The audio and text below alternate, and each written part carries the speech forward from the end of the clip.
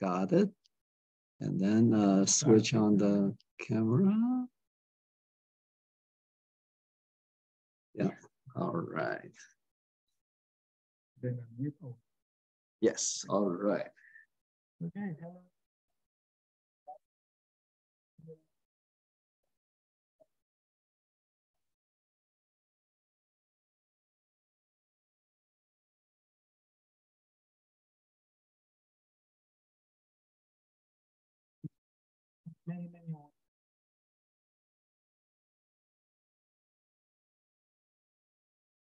Thank you, Wen-mei. All right. Okay. Thank you, Tony, for inviting me. And so thanks for everyone for joining on Zoom. And we're going to, and also for those who watch the recording later, they'll be happy to answer questions if you have questions. So let us know. Tony will be monitoring the Zoom, so that if you cannot hear something, or you get, if the video, if the projection is not quite right, let us know. Okay, so I'm going to be talking about a project called BAM, Big Accelerator Memory, and it's a system architecture and software stack for accelerating compute-directed sparse access to massive data sets. And I'll explain why this is important, what are the things that the approaches that we currently have in accessing these massive data sets, and how BAM changes the game, and how well it does, okay? So,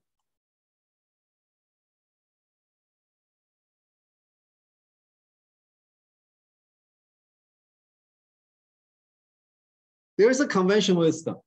And I think most of us who have been working on systems know that we always teach students in our operating system classes, computer architecture classes, that the latency for accessing storage devices is so long that we really need to need to access the storage in very big chunks.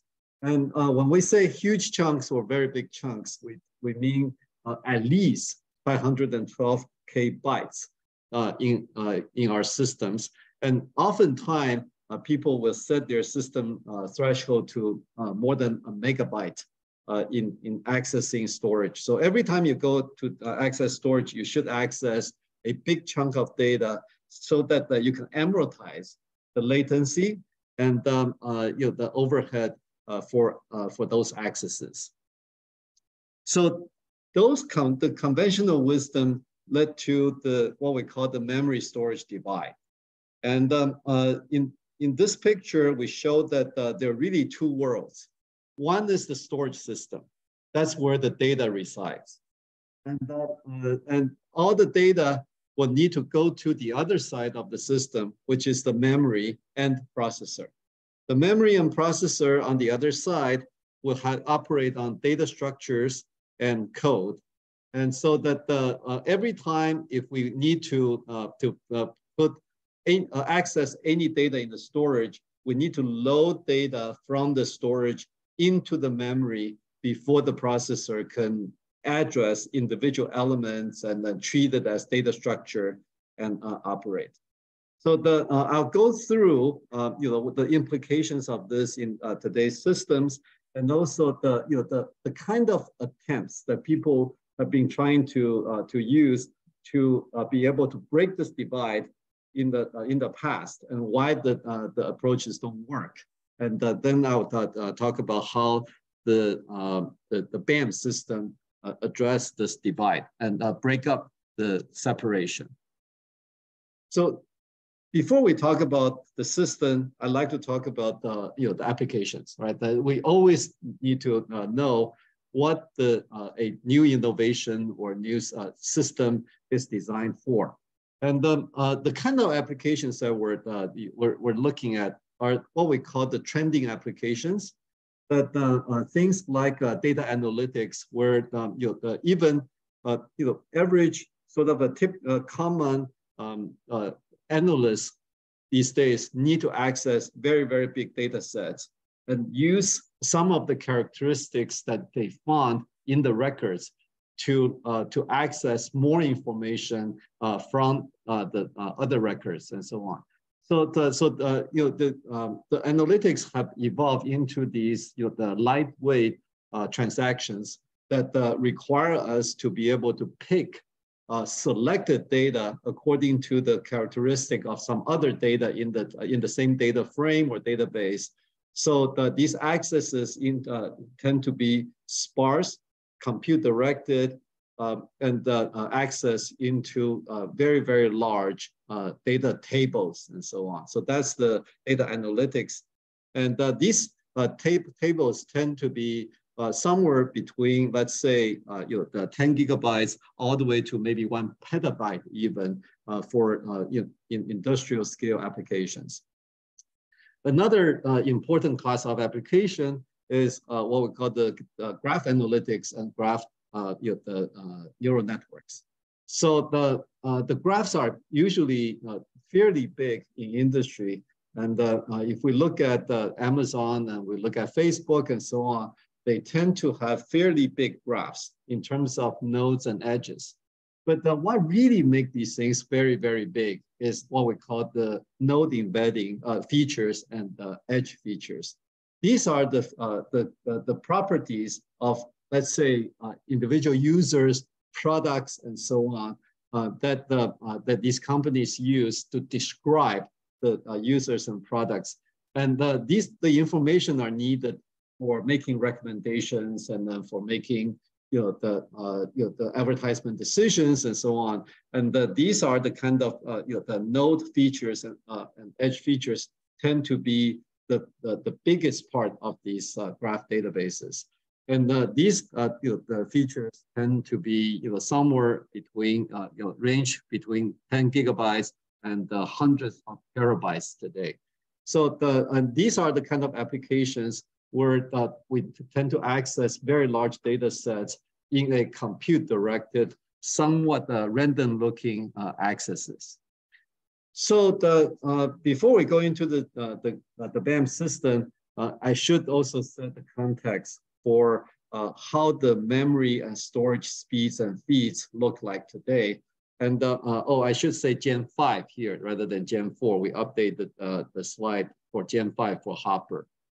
So the picture shows that we have the CPU, which has the root complex, and then the CPU also has the host memory available to the other devices through root complex. And then we have the typical PCIe switch, and sometimes the PCIe switch is just part of the root complex. In reality, the root complex is a PCIe switch.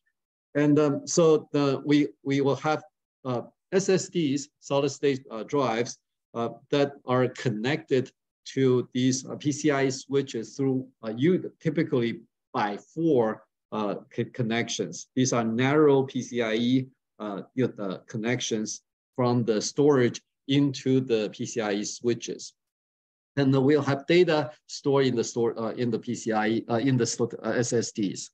And some of the data, the connections may actually go through NIC. That is, we can also have SSDs in the storage servers, and they will be accessed through the PCIe into the NIC, and then the NIC will transmit the data through another NIC in the local in the client system into the GPU memory or host memory through what we call the RDMA, remote direct memory access. So on the other side of the picture, I show the GPU with its memory, and then here I show the H100 GPU with PCIe Gen 5 connection into the PCIe switch. So the important numbers that to remember is that for GPU to access its own memory or HBM these days, for Hopper, we have about 3 terabytes per second memory bandwidth. Whereas the PCIe connection is much lower. It will have only 64 gigabyte per second connection. So that's one of the challenges, and it should be Gen 5 rather than Gen 4. if we look around in industry, the conventional wisdom is beginning to become less and less valid. So there is a very important trend that we cannot ignore. That is the capacity and cost of fast storage devices, or SSDs that we just talked about, have improved dramatically in the past decade. So when the SSDs first came into the picture, the SSDs tend to be very limited in size. And remember, we used to have these, the 512 megabyte little USB drives, right? Those are from with SSDs. And then, we have the Apples and the laptops that use SSDs for its storage. But those are those tend to be only up to maybe a small number of terabytes, or even just hundreds of gigabytes, right? But after a decade, now we're seeing SSDs that are 3, 6, or even 12 terabytes. And these are the kind of improvements in capacity and so on that allow the SSDs to begin to really replace the traditional hard drives in data centers, in serious data center environments. So now we're seeing pervasive usage of SSDs, both in the local server nodes and as well as the data storage nodes. And these are the kind of things that will change that change how we view storage in the data centers. In the past, when we think about storage, we tend to think about hard drives, and where the access latency is fairly low, and also the latency is very high. And whenever we do the access, the throughput is determined by how fast the disk is spinning.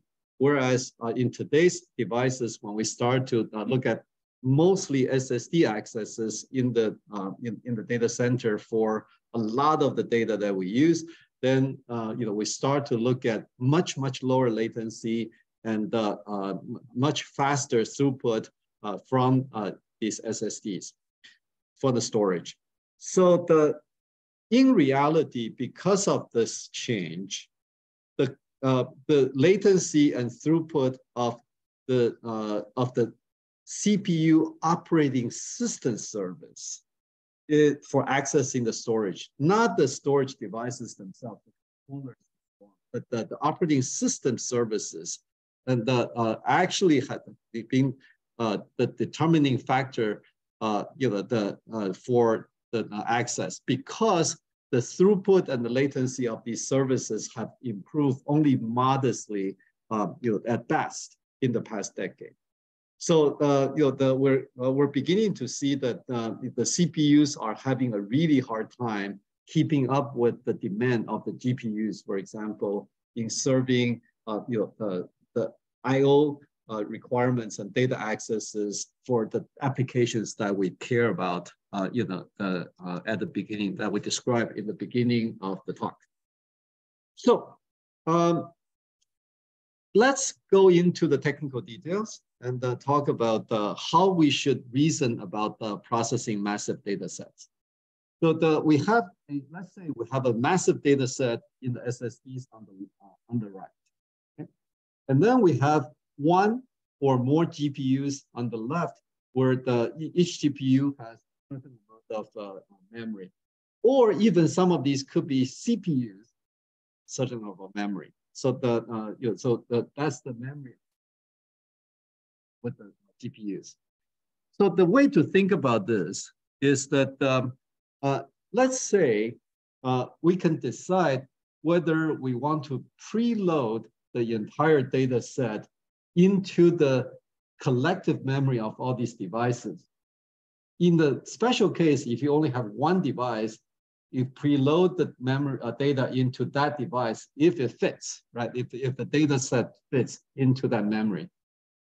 The question about whether we should preload the entire data set and then do the access versus trying to do the access piecewise during runtime from the storage without preloading the whole data set is determined by a fairly simple simple inequation.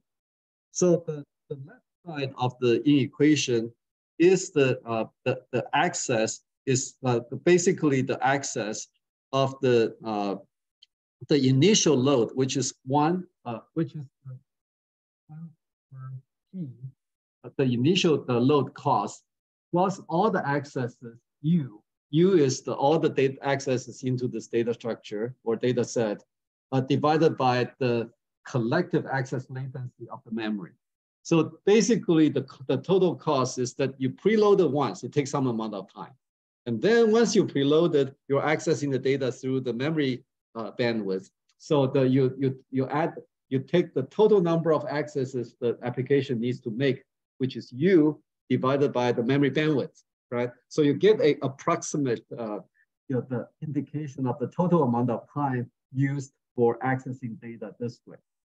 Whereas if you just access the data directly from the storage with, then you have all the accesses U divided by the bandwidth of the interconnect, which is PCIe, which is T here. So if the left-hand side is much smaller than the right-hand side, then you should preload.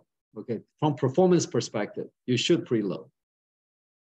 So given the fact that the memory bandwidth is typically much higher than the PCIe bandwidth, we would expect that people will always want to do preload for performance, for performance. However, what is different in these applications is that U can actually be much lower than 1 because we're doing sparse access into the data structure. The intuition is that when you do some kind of search or you do some kind of data analytics, oftentimes the data that each inference or each query that you're doing only need to access a very small portion of the data anyway, right? So that's why every time you do a inference or do some kind of a intelligence, you should be accessing the data in a very sparse way. That's why U can be much smaller than 1.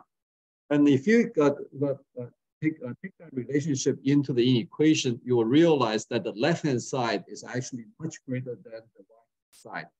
And this is the fundamental, one of the fundamental reasons why the current frameworks of using GPUs for handling massive data sets work reasonably well for training, but they do not work reasonably well for inference. This is one of the main reasons for that efficiency, because we typically need to preload all that data into the GPU memory.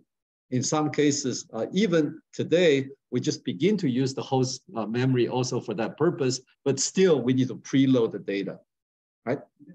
Yeah. The U is number of U's. Yeah. So the question is, what is the unit for U? Remember, U is just the number of accesses. So the unique dynamic accesses into the data structure. So let's say if you have the floating point data, double precision data, then each element you access counts as 1. Okay. And then if you the characters that each access is actually counts as 64 for double precision, because the unit for A and T are in terms of bytes, right? So we're all operating based on bytes. So the number of dynamic bytes accessed divided by the number. Okay. So for a lot of these traditional what we call the large data set applications, such as things like the linear solving huge linear systems or training large language models and so on, and the data set used in some of those applications that are preloaded into the GPU memory or pool of GPU memory tend to be the model weights and biases and so on, because those model weights and biases during the training process will be updated and read and updated multiple times each. So the U is very, very big, and it's always better to preload them into the memory and operate. Whereas in inference, it becomes a very different story, because even in some of the models and weights, not to mention some of the embedding data and so on, tend to be only accessed sparsely in the inference. So that's why preloading doesn't really pay off. So our applications typically will have U much less than 1. And again, the unit is the bytes accessed. And so that's why the trade-off is not clear. So by the end of the talk, the trade-off should become very clear. So the current approach for processing the massive data sets is pretty much what we call the proactive preloading and memory pooling. So here's an example. I'm going to use this kind of the graph quite a bit. So the x-axis is the time. Okay, so we go from, let's say, beginning of the application to the end of the application in the x-axis. Hey, Rosa. So so now we just double the physical audience. We have most of the audience. And then the y-axis is the address space. So basically, it could be the linear address for the data elements, or the index space for the big array or tables, or key for the key value store. So here we show kind of the time progression of data access pattern through the, let's say, that address space. And here I show a very predictable tiled dense access pattern. So if your application can be organized to do, let's say, very, very heavy access to time period 1, and all the accesses can be localized into a small portion of the data address space. And then you go to 2, you can, all the accesses are focused on in that patch. And 3 and 4, then the following, then it becomes very, very easy to deal with in the current software stack. So what we do is we will use the what we call the CPU proactive tiling, and the host code in the CPU will just read in a big patch of data. So in this case, the 1, 2, 3, 4, 5 in the previous picture. And then you can even break it down into smaller portions and send them into the GPU, or just send maybe one of those big portions into the GPU, depending on the application. And then the GPU will just crunch on it for a while. So this actually has been the primary usage pattern for a lot of the GPU applications. So that's why we tend to support the matrix multiplication type of application, stencil type of application, because these access patterns can be predicted and it can be tiled, focused in each time. So this works well for the for the current software.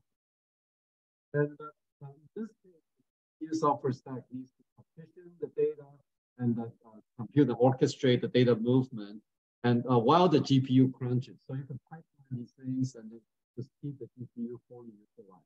It works reasonably well.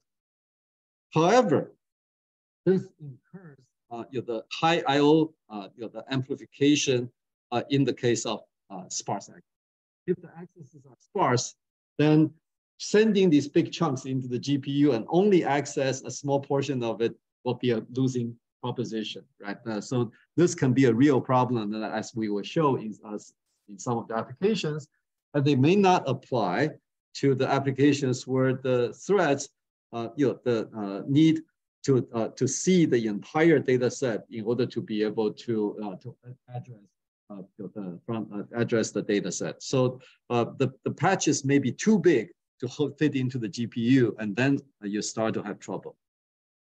The the real trouble begins when the compute-directed access pattern is really spread out into the address space and things like this. The time goes to the right and the address goes in the or vertically, and then you see that at each time you have that your accesses are in a relatively small touch of the data, and this is exactly the access pattern that we see in very large scale data analytics and graph analytics and graph neural network feature accesses.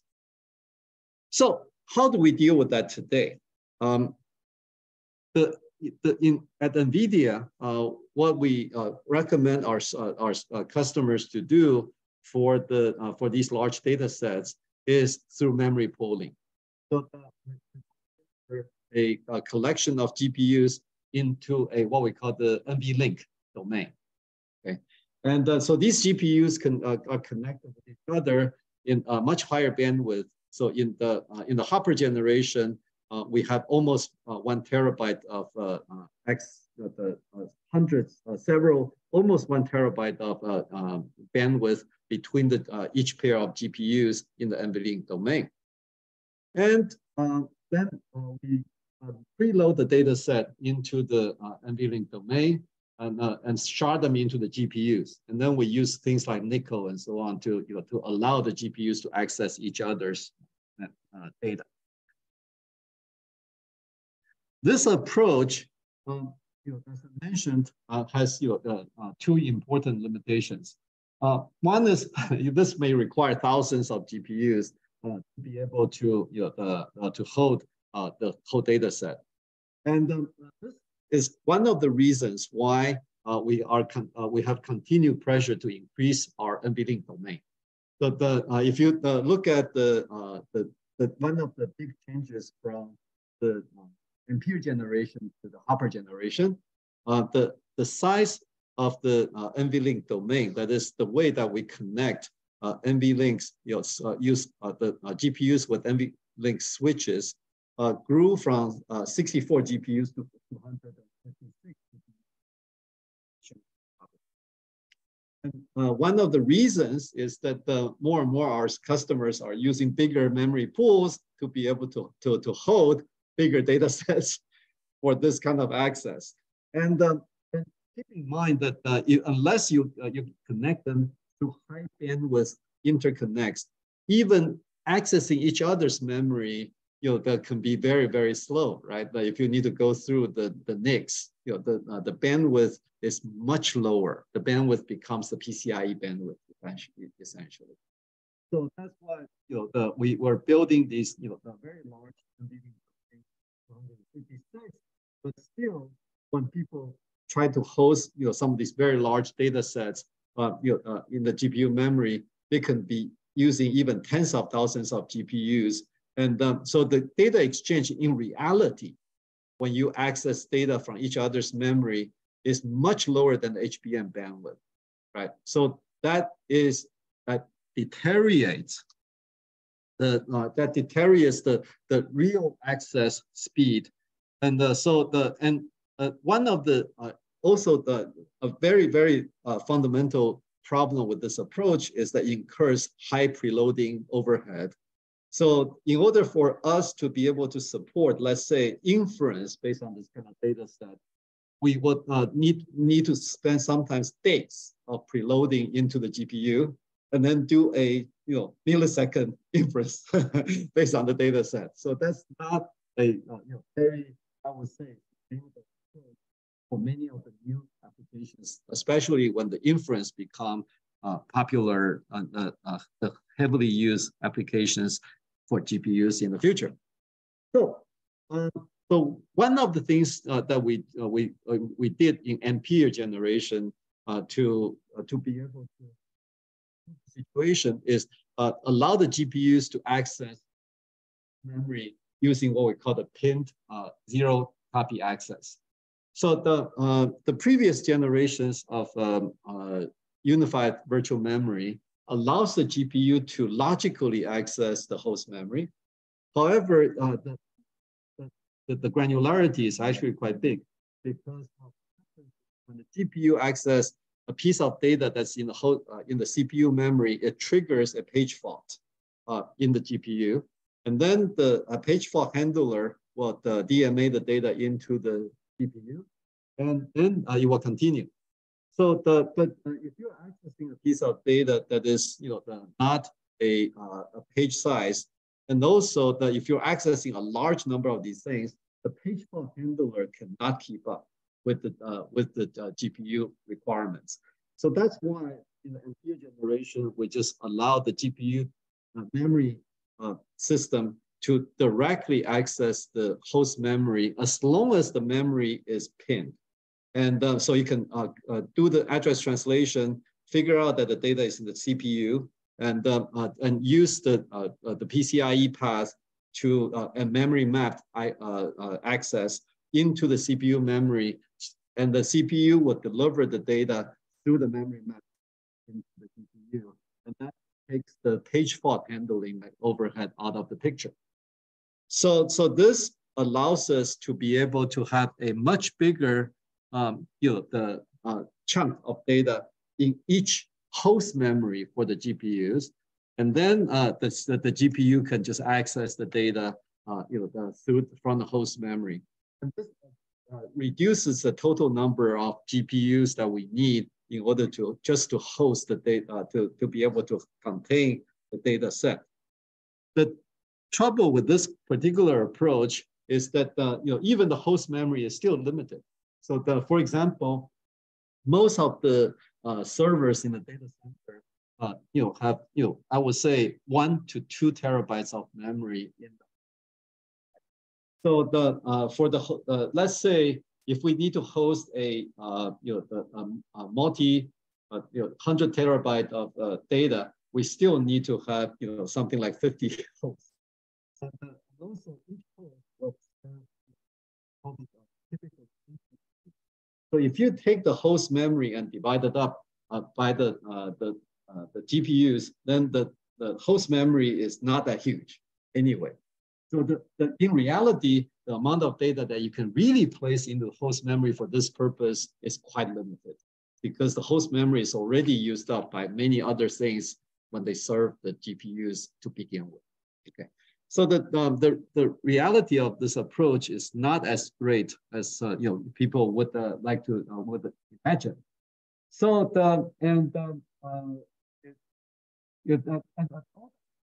in this case still need to go through PCIe switch, and so this is another reason why the Grace Hopper super chip can have some advantage, because in the Grace Hopper arrangement, the access to the host memory goes through the to the NVLink rather than the PCIe, and that will give you about 10 times more bandwidth when you access the host memory from each GPU.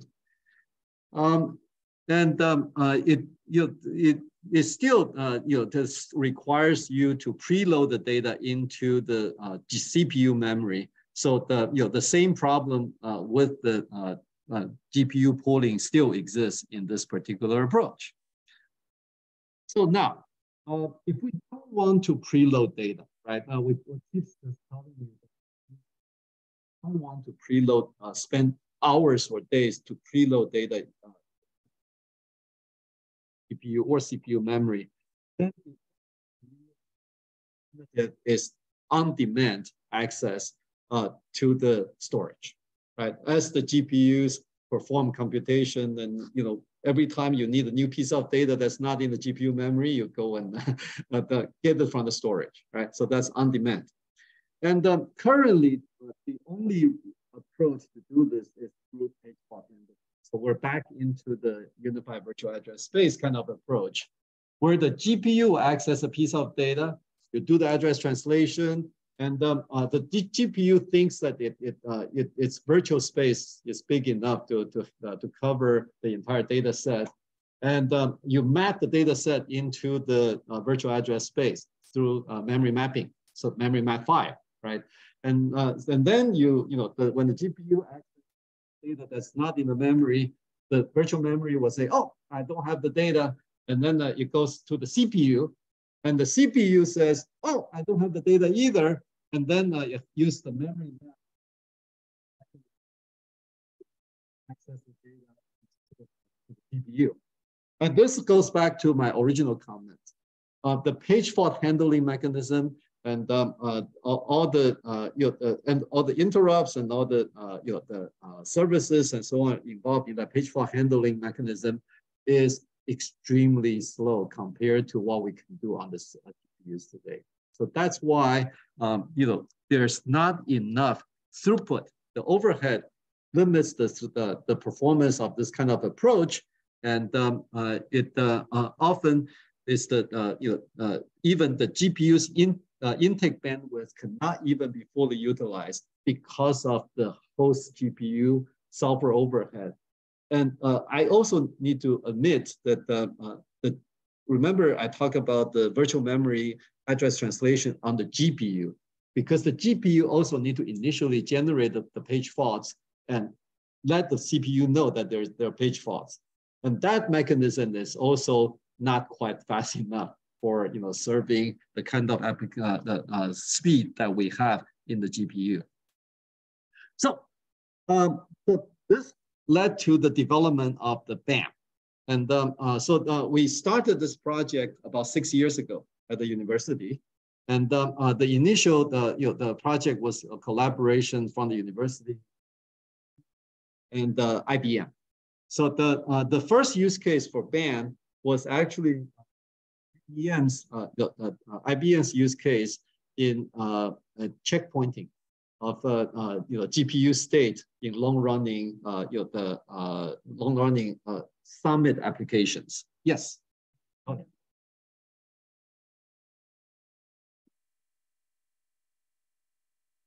Okay.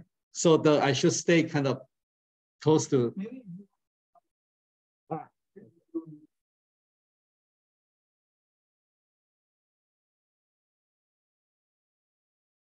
See. Okay. Can you hear me better? Is this good? Good, good, good. Okay. So let me know if it still doesn't work well. So when we created the BAM, BAM system, we started with the application client view. So we started by asking what the applications will likely want to see if we have a very efficient mechanism for the application to access a massive data set that is backed by a storage. And but some of the data will be cached inside the GPU memory and perhaps even the CPU memory, but the bulk of the data will be backed in the storage. So this is the application view of the BAM system. So we're running an application on the GPU, okay? And the first thing that we provided is a capability for the GPUs to directly access data on the storage. So this can be in the form of let's say NVMe driver. So we wrote a user level NVMe driver, and the NVMe driver can communicate with the SSD controllers, and so we can request blocks directly from the NVMe drivers. So this is the simplest form of a BAM system. In the more sophisticated deployment, especially in the data centers and the cloud, then these queues are going to be communicating with a storage server, that would through the network, and the storage server on the other side will be providing the real NVMe driver and so on. And in those cases, we actually can use the BAM, use the GPUs as the storage service on the servers as well to speed up the access into the NVMe devices. As I mentioned, the CPUs have not been able to access the NVMe devices at the speed that the GPUs demand. So that's the low level, the I/O queues and the drivers. Now, above that, we have a GPU memory cache, or what we call the BAM application cache. And this cache is configured for each application. And the cache is actually the mechanism for allocating buffers and coalescing accesses by thousands and thousands of GPU threads into more manageable batches before we actually do the I/O request. So the cache is really a mechanism to figure out, one, if some of the accesses made by thousands of threads are already in the local buffer, right? If it's already in the local buffer, you have data reuse, great. Then you can just serve it. But in many cases, because the GPU memory is so small, you need to go to the storage. So it also to figure out whether thousands of these threads are actually accessing a, let's say a fairly small chunk of data. So let's say each thread is trying to access 8 bytes of a data structure, but a warp or a block may be accessing altogether a 4K chunk, right, of data. So this is oftentimes the case for like graph applications when you access let's say different parts of a node feature, and the node feature total is a 4K feature, but you have different fields in that fields in the feature vector, and these different threads may be accessing different fields of the feature vector. So now you coalesce them together and access a 4K byte chunk rather than each of them sending a 4-byte access into the storage, right? And then you can also have the situation where some of the access are actually exactly on the same data. So you want to be able to, to have only one of them access the storage and the others can get the data. So that's the application cache. Obviously, this cache will impose some overhead, right? Because instead of accessing the HBM directly for that data element, you need to now use an API to access a cache. And all these threads need to access metadata in the cache and determine if their accesses should be coalesced, if the access can be reused and all that, all those overhead. So we need to build that cache in such a way that it cannot be too much slower than if you just access the data directly from the HBM. If it's 100 times slower, then nobody will use it, right? Now, if you access a piece of data, even if it's in a cache, it's 100 times slower. But if it's 10 times slower, maybe. If it's 5 times slower, likely that people use it. If it's 1/3, people will most likely use it, right? So these are the kind of things that we need to, engineeringly, we need to do the right things. And then in the user level, we provide a familiar array-like or key value store like interface, and so that the people think that they're just accessing array elements and so on in their application. But then, with C++ templates and so on, if we actually call a device function in the back for cache access, right? And then eventually deliver the data. So with BAM, the GPU threads effectively are accessing, the opaqueness of the data structure in the storage goes away, right? The BAM system opens up the storage and allow the GPU applications to be able to directly index into the storage and so on, treating the storage data as a big array, right? Or a key value store kind of things. So that takes away the opaqueness of the storage and remove the divide.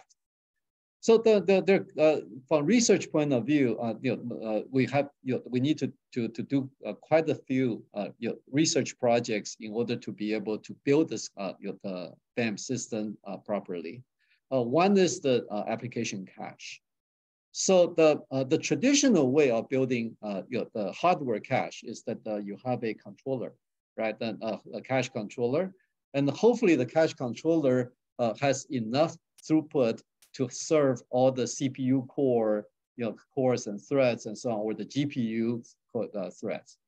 But the trouble with that is that you need to potentially build many controllers and so on that and we currently it will be likely going to be something that we'll look into in the future. But in the current generations, we need to have a way to be able to serve the cache in high throughput without many controllers to give you that throughput in the existing hardware. So what we did was that we used a self-service model.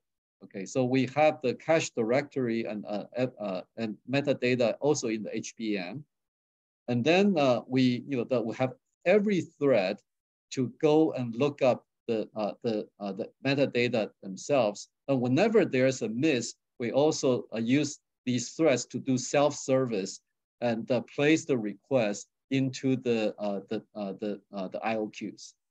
So this is a self-service model. So as long as we can handle the coordination across threads and synchronization across threads fast enough, this is a scalable model. Because the more requests we have, the more service, the threads that are also running the services, right? And so it's all about how we can, do the atomic operations and any locks that we need to use in order to change the cache state whenever we have misses and so on. We need to be able to have high enough throughput of all the metadata data structure, and that was the research that we had to do, for quite a few years. And so eventually we built a very high throughput cache with these capabilities, and we're able to achieve for hit, we can achieve about 1/3 of the data access throughput compared to accessing the HBM directly. And so this brings us into the realm where the application developers and consider this to be extremely attractive, right? Because you can access the data in about 1/3 of the bandwidth, but then you can access much bigger data than you can ever imagine. Now, so there was a previous research. This is just to demonstrate how hard this problem is. Several years ago, there was a S+ paper published by Silberstein about active pointers and using the page fault handling mechanism. But there is also a software cache in the GPU.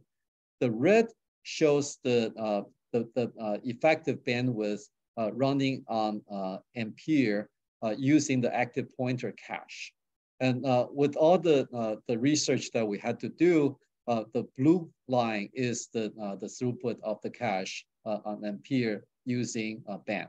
So we're talking about the more than order of magnitude improvement of the throughput because of all the innovations in terms of the atomic operation, what we call the sec locks, and also the use of warps and the independent scheduling features and so on to be able to get to the level of the throughput.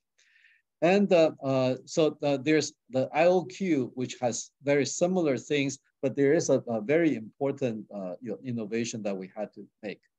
The traditional way of using IOQs in the CPU is that every core will have a queue, and then whenever the core needs to enter the data, it will enter the data into its own queue to avoid atomic operations and locking. Okay, but the trouble is that when we have so many threads in the GPU, we can no longer just provide one queue per thread.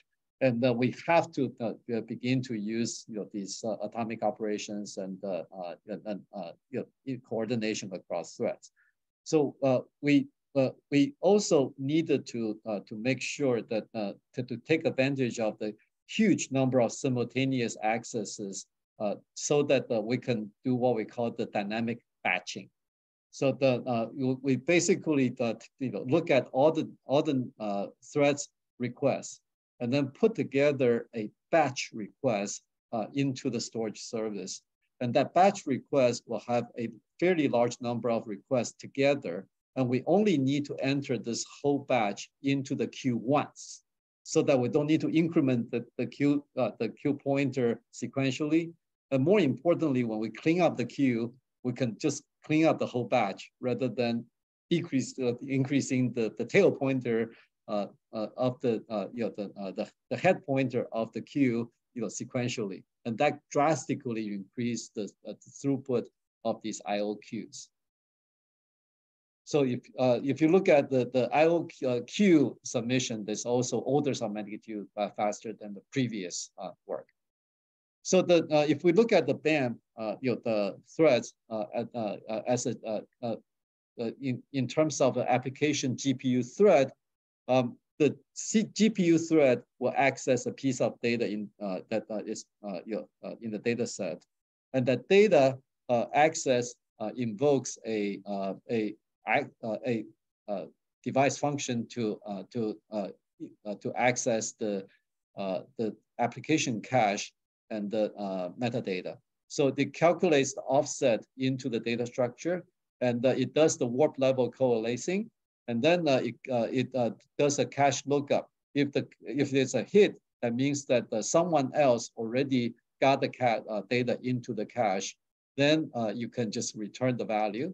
But if it's a miss, then you enter the data into the IOs into the IO queues, and then you submit the command through the submission queue, and then the service would do this. And then keep in mind that all this is already auto-batched, and then eventually the service will come back. So the requesting thread will be polling for the data, and then when the data comes back, you would update the cache state, and then clean up the completion queue and the submission queue, and then you would return the value into the application. So the question is, can BAM tolerate storage latency? And this is one of the very fundamental design that we need to pay attention to. That is, these SSDs have millisecond level microsecond latency, and sometimes even into the low milliseconds. So whereas the HBM in the GPUs have somewhere around 50 nanosecond latency. Okay, so we're talking about the 3 orders of magnitude difference in terms of the latency that we need to tolerate. And whether or not we can tolerate the latency is determined eventually by if we have a bunch of accesses, can we fully utilize the throughput of the PCIe? Because if we fully tolerate the latency, then at any point in time, we will be having good transfers through the PCIe. In that case, we're doing the best anyone can do, right? If we can access data by fully saturating the PCIe intake, then we're good. So I'm showing a simple calculation using Little's law, and the Little law says if you have a latency, and then you want to have certain throughput, then if you multiply these two together, you would have the needed queue depth. And what we're showing here is the applications that use BAM have enough threads that want to access the data. They will generate enough requests at any point in time to have long enough queue depth, okay? Long enough queue depth or enough accesses in the batch that will allow us to fully tolerate the SSD latency and fully utilize the bandwidth. And currently in Gen 4, it means that at any point in time, we need to have at least 500 pending accesses in order to fully saturate the Gen 4. For Gen 5, it will be even more. It will be around 1,000. Okay, and it's not a problem for the kind of applications that we're working with. So this shows you the software architecture, and then this shows you how the the GDX kind of systems are currently organized. But I want to make one important point. The point is that each GPU has a by 16 intake in the PCIe. So that determines how fast we can pull data from the storage into the GPU today. However, I remember I mentioned the NVLink domain. So with NVLinks and the DGX systems, we can actually exceed that limitation. That is, the GPUs can also rely on other GPUs in the same NVLink domain to access SSDs through other GPUs. And then the data can be DMA'd directly into the requesting GPU through NVLink. So this is actually one important feature that the band is going to have in order to be able to exceed the intake bandwidth of each GPU. Okay. So what kind of performance are we getting? So we have been evaluating band with with these PCIe platforms, and this particular platform was from H3 platform, and this platform is sold as Supermicro platform and the HPE platform and so on in the OEM market. So what we have is that we connected a large number of SSDs into the platform. And then we have a A100 GPU to be able to access all these SSDs. Because remember, even though we can submit the request very fast and we can have batch them very fast, but if there's not enough SSD controllers, they cannot keep up with the GPU requests, right? So we also need to have a large number of these controllers to be able to to match the service demands from the GPUs. So the main point of the experiments is one, yes, the controllers are fast enough and we can put together enough controllers on the storage side. So controllers are no longer the bottleneck, okay? And two, we remove the CPU services from the access, right? We use the GPUs to do the direct request. So we remove the software overhead and the bottlenecks from the CPU software overhead and so on from the access. And we prove that with this setup, we can access the data fast enough into the GPUs. So here is the experiment scaling the SSDs to up to 10 SSDs with 4 KB accesses into these SSDs. And we also showed that if you go down to 512 bytes in accessing SSDs, how we can also saturate. We can go up to almost 50 million IOPS in this particular box with 10 SSDs. And by the way, this is the rate that most of the data centers have never seen, in data accesses into the storage from a single GPU. They were the closest number that we saw in the data centers was about 2 million IOPS. Okay, so this is the order of magnitude that we're talking about in terms of the improvements. Okay, so we're almost out of time, so I'm going to go skip a couple of the things and then give you one interesting piece of data. So these are just characterizing how bad the CPU software stack really is in terms of the overhead and so on. So we don't quite have time to go through all that. So let me show you one of the the GNN results that we collaborated with Amazon to get some data. This is about GNN training, graph neural net training, and during the training we have these node embeddings. And for what we call the industrial strength, the graphs, these graphs tend to be at least 10 terabytes in terms of the feature vector. So it's very, very hard to access the data to pooling GPU memory. So the current approach is that people use for DGL and training the neural network when the embedding data does not fit into the memory is by using memory map files. Okay, so exactly what I described. The GPU will access a piece of embedding, and then you will realize that it's a page fault. It notifies the CPU, and the CPU will look at its own pages and say, oh, I have a page fault. So then it goes to the storage to access the storage and bring the page into the CPU, and the CPU would refresh the page in the GPU, and you continue. And so that's the current approach they have.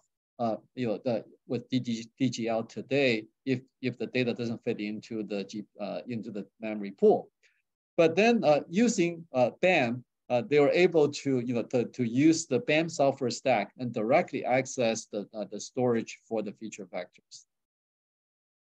Here is the interesting result. So for small graphs, the CPU can just cache, basically for small enough graphs, the CPU can just cache everything in the page cache. So if we warm up the cache enough in the CPU, then the benefit is only a few times faster. But as soon as the graphs truly exceeds the page fault, the page cache in the CPU, then we're talking about hundreds of times of speed up in the training. We're talking about training, okay? And we're getting the several hundred times speed up in terms compared to the memory mapped approach. So it speeds up the end-to-end training by more than 380 times. And when we aggregate the features, the aggregation phase of the features for the DGL, we're speeding up more than 600 times. Okay, so summary. We built a application stack, the user level software stack for the GPU applications to be able to access these massive data sets that can only fit into the storage. And we can, for some of these applications, that we are looking at, that we're looking at, multiple times of improvement in terms of the, what we call the I/O amplification, and then we have, large improvement in terms of the effective memory capacity for these applications. But then we have the end-to-end performance improvement from 6-7 times all the way up to about 400 times. So that's the summary. But I also wanted to show you that these kind of results are not produced in a few months. This whole thing started in 2015. And then we went through multiple generations of collaboration with IBM and NVIDIA, built several generations of software stacks and so on, and eventually published the paper in 2023 S+. So this can be a disaster for a PhD student because it takes so many years, right, for this to happen. But when you have this kind of paper, it will become a classic in the future, right? So the meaning of this is that we are beginning to see an era where the traditional operating system services are beginning to be democratized. We're beginning to have more and more of these services in the user space in the app, and being part of the application, because that's the only way we can scale these services. That's the only way that we can satisfy the application needs for throughput and so on in these systems. And the work opens up a huge number of research directions and so on. And basically, we need to look at future more accelerators for data access and movement. And we're going to look at how we can optimize and specialize caching for applications, and how do we even add some hardware support in future GPUs to be able to do the cache lookup and so on even faster. And we need to leverage emerging internets such as CXL and so on in industry, and which is more efficient than the PCIe. We need to improve the I/O protocols for parallelism. We already have a research project on what we call the buffer pool protocol to replace the queue-based protocols. we have multiple GPU, multiple node support, then suddenly we have cache coherence and memory consistency at the huge scale. And then we have GPU architecture improvements for, let's say, scheduling and so on to further help tolerate latency. We have file system and cloud infrastructure support to allow the user level services to operate in these environments, and security and isolation support when we use the user level the services. So the vision is that we want to have the programmers to be able to just code code operating on the data, and then something like BAM will figure out where the data is and how to deliver the data the best into these applications. Okay, so we're not the only ones, and if you look at Intel, Intel is working really hard in the HPC world for exactly the same reason. So even the CPUs are having trouble being served by the traditional operating system services. So the DIOS project is is migrating a lot of the services into the user space for exactly the same reason.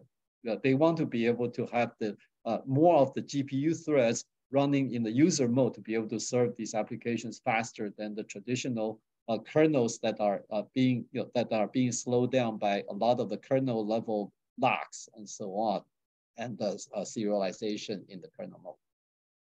So many people participated, involved in the research. So here are the all the hardware, the people who help us with hardware, firmware, operating system, frameworks, the machine learning frameworks, and so on. So need to thank everyone, and I really hope that in the future we will have even more collaboration. So that's why I'm giving these kind of talks, and hopefully my friends at UPC will begin to to have some collaboration as well in the future. Thank you. Okay. Yeah.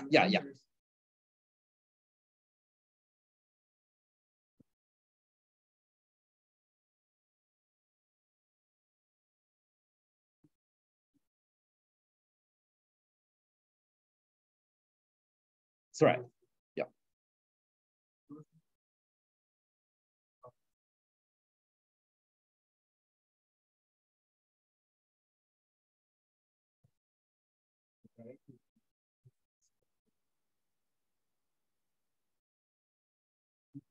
Yes. Yeah. It's so the question is, when you have a miss, what happens? What really happens to the data, right? Because we submitted the request through the submission queue, and eventually the service will be done. So, let's take the local SSD as an example. So the local SSDs will have the controller on the same PCIe domain. That's a requirement. The NVMe device has to be in the same PCIe tree as the GPU. So we currently have what we call the GPU direct async support that maps all the controller control registers into the GPU address space. And it also enables the controller to write directly into the GPU memory through PCIe as an IO mapped memory access. So the DMA transfer will be directly from the NVMe controller into the GPU memory. It does not go through the host memory. And for network devices, there's something called SNAP in the NVIDIA network switches. So we extend what we did there and allow the remote NVMe controllers to also do RDMA directly into the GPU memory. So in any of these cases, they all go straight to the GPU memory. That also means that currently it doesn't work for Ethernet in general, because Ethernet does not have fully generated support for RDMA. And that's something that Mellanox is working on. So it will probably take 1 or 2 generations for general Ethernet switches to enable it. These things all take time.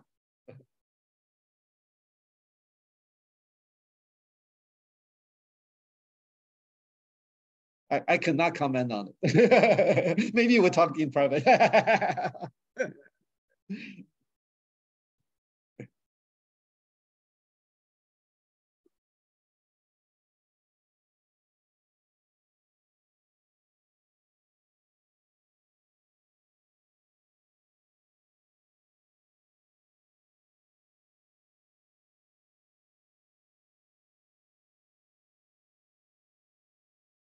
Yeah.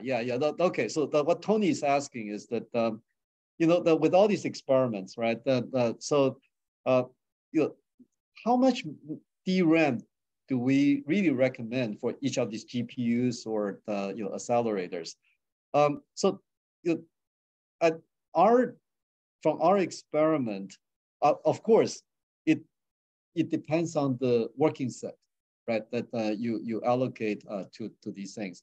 So we don't have a full experiment yet, but we did some initial experiment. The initial experiment is that when we do GNN training, and if we have multiple GPUs, we can do some graph partitioning, and then you know, in work assignment, and then let it cache just to suck in the data that's needed by each GPU according to the work assignment, right, from that graph partition.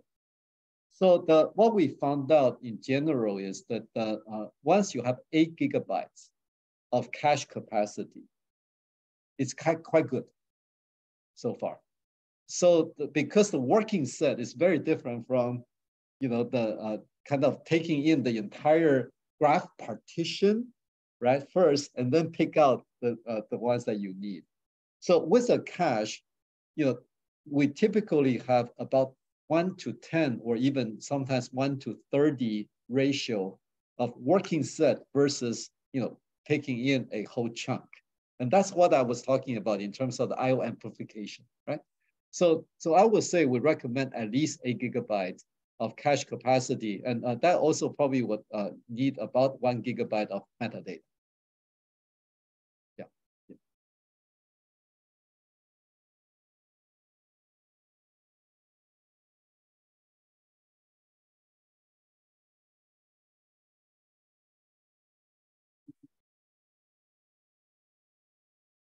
Nickel. So yeah, their libraries like Nickel and AAC. Yeah.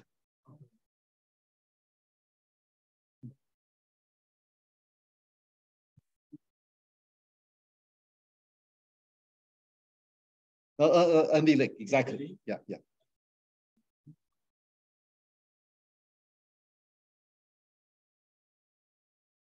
Yes.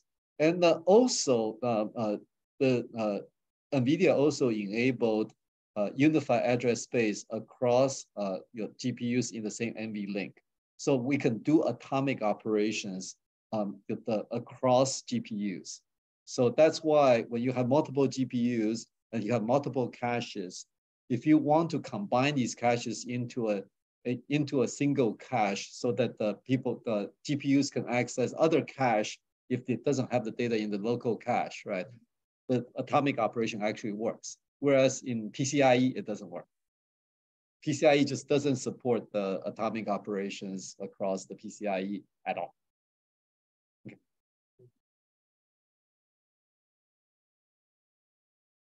Okay, thanks again.